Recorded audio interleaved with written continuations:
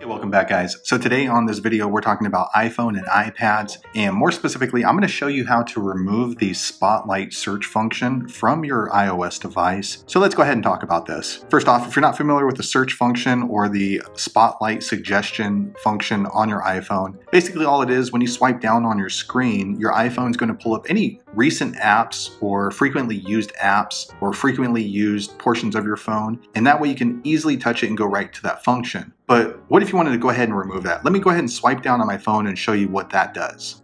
Okay, so I went ahead and swiped down, and then this pops up. So you got the search function here, so you can easily search through your phone. But you also get the Siri suggestions or Spotlight suggested functions right here. So as you can see, I use these apps really often: my email, my settings, Safari, and then also messages. But what if you don't want these apps to show up when you search through your Spotlight? That's what I'm going to show you. But why would you want to remove that? Well, that's pretty easy. If you live in a city like I do and you happen to be searching through your phone while you're in line at the bank or maybe at McDonald's or something like that, there's always people around you, and if you swipe down, they may see private information connected to your phone. For example, right here is the name to somebody I text message pretty often. And if someone happens to be standing next to me, I don't want them to see the different apps or the different functions of my phone that I use, so I prefer to have this taken off. But how do you do that? That's what we're gonna go over. First off, what you wanna do is go to your settings app on your iPhone. It's this gray gear icon here on your app listings. This is nothing you need to download. This is an app that's already pre-installed on your iOS device. I'm gonna go ahead and open my settings now. Okay, so I went ahead and opened up my settings on my iPhone, and what you wanna do next is go ahead and scroll down all the way until you get to this section here called Siri and Search. I'm gonna click there now.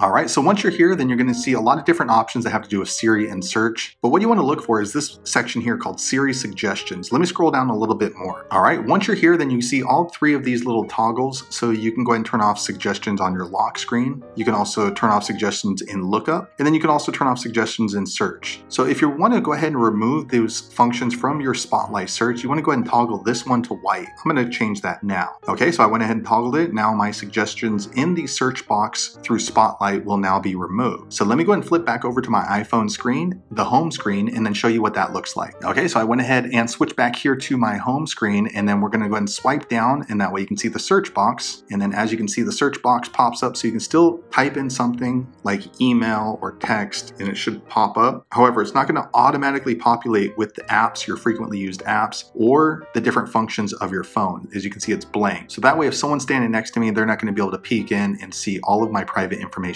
on my iPhone. So there you have it. That is how you remove the search function on Spotlight. And this will work for an iPhone or even your iPad. If you happen to know an easier way, be sure to leave a comment below, let the rest of us know. And hopefully you found that video useful, and I look forward to seeing you on the next video. Thanks for watching.